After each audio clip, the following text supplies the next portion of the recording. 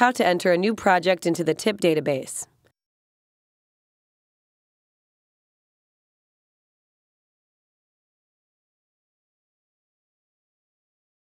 New TIP project.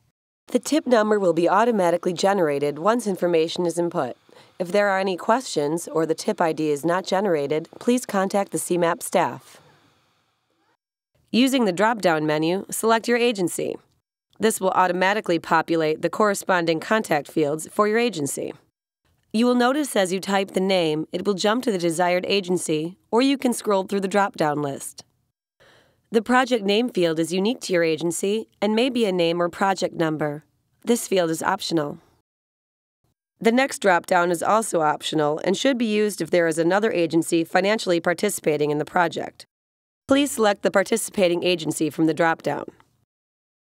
Enter the total project costs in thousands. No special characters may be entered, such as $, decimal points, or commas. Total project costs should reflect the total cost to complete all project phases, even if they are not in the TIP or already completed. Contacts. Select whether your agency contact is primary or public. The primary contact is the person with the technical knowledge of the project. The public contact is the person that anyone with questions about the project will contact. Facility to be improved. This is where the project location information should be entered. Enter primary project location, including any marked routes, such as state route or county road numbers. Use standard abbreviations such as RD for road or AV for avenue, and do not use periods or other punctuation marks. Location: Dan Ryan Expressway, Interstate 90, Interstate 94. Please do not duplicate information. For example, do not enter I-90-94 Dan Ryan in the location field and then put Interstate 90 in the system route numbers field. If the roadway does not have a common name, enter the marked route information once in the system route numbers field. Enter the north or west limit cross streets and applicable marked route numbers. Select county and municipality for that limit. This information is used for reporting and searching by location, as well as generating a TIP ID. This information is very important. Make sure to scroll to the top of the screen to see if your TIP ID has changed due to the information entered.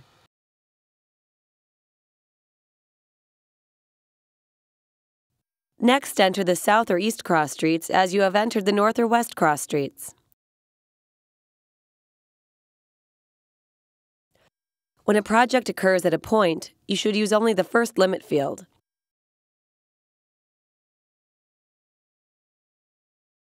Other project location information. More specific information on the project may be entered here, as long as it does not duplicate the information in the above fields. This includes anything that may assist in the identification of the project beyond what has been entered above. Example: to include the ramp at Armitage Avenue. Brief description. In the brief description field, you can enter any other descriptive items that may clarify the project location or work to be done. There is no need to duplicate any information provided elsewhere on the form. Work accomplished. From the drop-down, select the type of work being done on your project. Then click Add. Repeat these steps for additional work types. You may remove a work type using the minus button. If your project is adding capacity or has a not exempt work type, then you must complete the modeled project data portion of this page. A list of work types is available on the CMAP TIP website.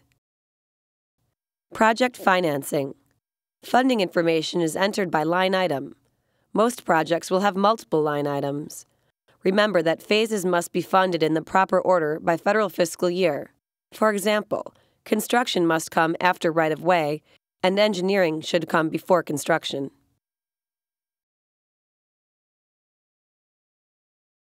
From the drop-downs, select the funding source for the first line item.